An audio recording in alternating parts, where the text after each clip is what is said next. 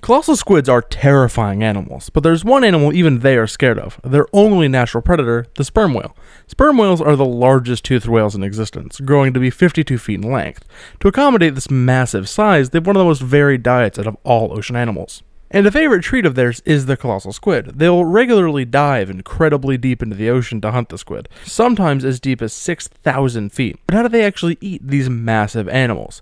Considering at 45 feet long, the squids are almost the same size as the whales. Well, sperm whales perform this really weird twisting attack, which somehow creates a vacuum around their mouths, which can pull in a squid from up to 3 feet away. However, this doesn't mean the squid never fights back, as sperm whales often beach on shore with heavy scarring from the hooked suckers of their favorite snack.